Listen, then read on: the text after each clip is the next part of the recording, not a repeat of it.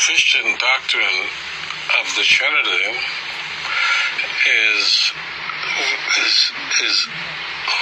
is a false belief, and it is opposed by the Jewish scriptures. And the God that the Christians worship is not the God of Abraham, Isaac, and Jacob. They will say, except for the modalists, but setting aside that, the Christians will say all the time that they believe in one God, but in that one God there are three persons. There's God the Father, and God the Son, and God the Holy Spirit. The church, rightfully, in the 4th century, they had to essentially jettison the idea that the doctrine of the Trinity can be explained logically and can be understood. And the church fathers described it as the greatest mystery. Judaism, there can be mysteries in the Torah, of course, but there can't be contradiction.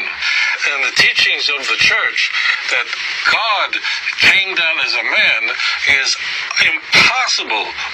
The doctrine of the Trinity is a self-inflicted wound of the church. It is a doctrine that was developed. The Christian doctrine on the nature of God is complete idolatry. I want to just say this because I'm going to get emails, 1,000 emails from Christians who reject the Trinity, and there are such people. There are Unitarians, there are Christadelphians that utterly reject and see through this and recognize the fact that the doctrine of the Trinity is a later invention. The word Trinity itself was invented. This is a highly developed doctrine. It's complete idolatry, and I just want to share one other point. It is the most odious idolatry. Christians believe that there is a God who is the Father who created the heavens and the earth.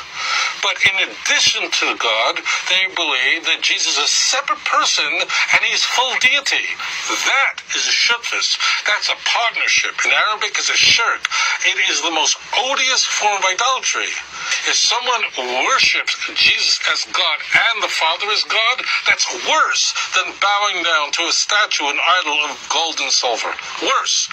I debated a fellow, I'm not going to say his name, I don't like to do that, but I debated a fellow on television, actually it was a Christian TV show, who he's an apologist, and he admitted that in fact the doctrine of the Trinity appears nowhere in the Jewish scriptures. We don't have the doctrine of the Trinity.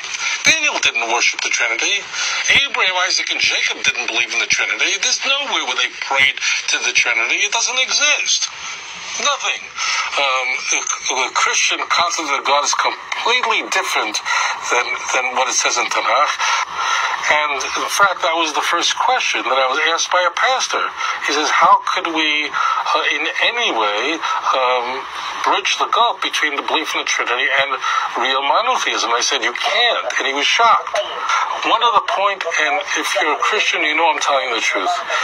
Many Christian apologists admit, and I've seen this 1,000 times, they will say that the vast majority of Christians don't even understand the doctrine of the Trinity. They almost invariably say that most Christians don't understand it. They think they know the Trinity, but actually